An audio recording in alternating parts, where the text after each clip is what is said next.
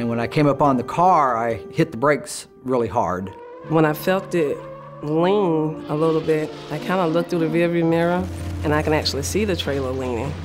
Rolling that truck over was not even part of my mindset at that point. I lost control of the vehicle, and it started to roll. Because rolling over meant possible death, burning up.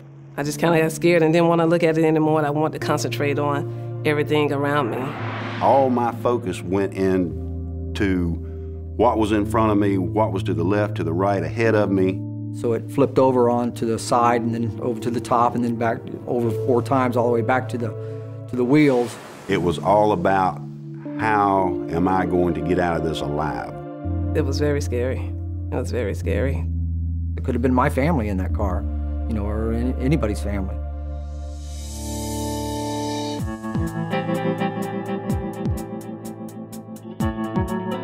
So, what causes a rollover? The answer you get most often is driving too fast for road and weather conditions. And that's true, sometimes, but that's not the only reason. We want to go beyond that general answer to look at all the different factors that contribute to rollovers.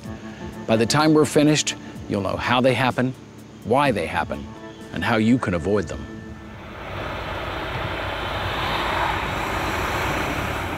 Rollovers can happen anywhere. You probably think most tank truck rollovers happen at exit and entrance ramps. The driver misjudges the curve and takes it too fast. But no, rollovers actually happen more often on straight roadways. Why do you think that is? It's probably because you're more focused on the road when you approach that exit or entrance ramp. Not so much on the straight roads. So our job here is to help you maintain that focus on all roadways.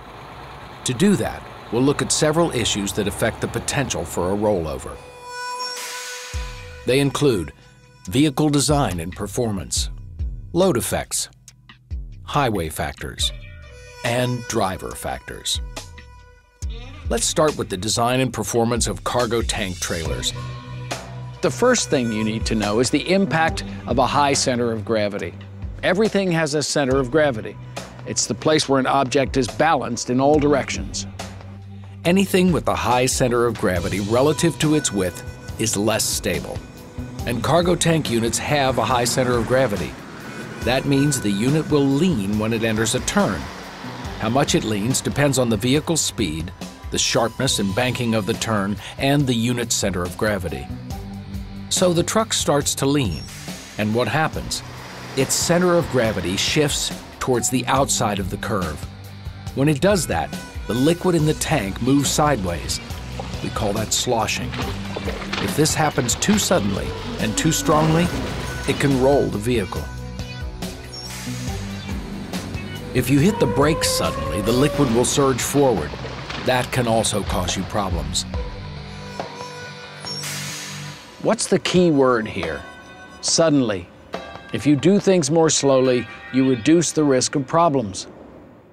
Anytime you speed up, you're subject to mess up. As I was going down the hill, I kind of felt the trailer tilting a little bit because of the speed that I was going. And you come around the curve, and it's sharper than you anticipate, and you just won't be able to slow down, and you can roll over the truck. It made me very alert of all of my surroundings and looking ahead instead of, being too comfortable. You can never be too comfortable. All drivers should understand the design and performance of their vehicles. But as a cargo tank driver, you also have to understand how your liquid payload can and will contribute to rollovers. So let's talk about load effects. Drivers who've rolled over will often tell you their load shifted. They'll say the load shift caused the rollover. But the load, especially a fluid load, will always shift. It's responding to the way you, as the driver, are handling the trailer's movements. How much load you're carrying affects how your vehicle handles. With a tank full of liquid, one wrong move can mean a rollover. The most important thing you can do to keep the vehicle and the load under control is manage your speed. Manage your speed to adapt to driving conditions. When the road and the weather call for it, slow down. As difficult as it can be to drive a full tank of liquid, partial loads are even more challenging because there's more room for the liquid to move. Over 94% of rollovers occur in trucks with a partial load. Liquid slosh and surge are a big factor in those rollovers. Slosh and surge are caused by speed, by turning radius, by sudden braking or taking off, by sudden maneuvers, and by load distribution. You have to pay particular attention anytime you're hauling liquid as to how much you're hauling, how high it is, what the level is in your tank. If you hit the brakes suddenly, that product is going to move forward. And when it does, and it hits that bulkhead at the end of the trailer, all that weight now is thrown forward at you. It just makes it harder to stop. Surges also occur in a tanker following a sudden maneuver. This could be something like sudden braking to avoid an obstacle, trying to get back on the road after you drift off the pavement, moving the tractor too quickly for conditions, or shifting or missing a shift on a turn. And if you're not careful and you just kind of release your foot off the brake for a moment, at that wrong moment, you could be thrown into an intersection. And you don't want that. We should also take a look at several vehicle maintenance issues. Things like poor brake performance, a damaged suspension, underinflated tires, and load dynamics. They could all contribute to a rollover. You could eliminate some of them with an adequate pre-trip inspection. If you have any questions about your vehicle, tell someone in maintenance or at dispatch.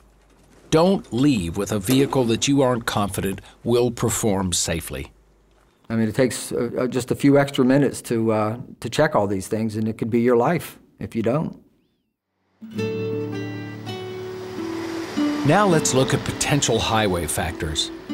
These include sharp curves, steep downhill grades, soft shoulders, berms, mounds, and curbs, narrow driveway entrances or exits, and limited visibility areas that can reduce eye lead time for turns or hills. It's important to survey and identify high-risk sections of regularly traveled routes. If at all possible, survey routes to unfamiliar destinations in advance to identify and avoid high-risk areas, and proceed cautiously until you know and are comfortable with the route.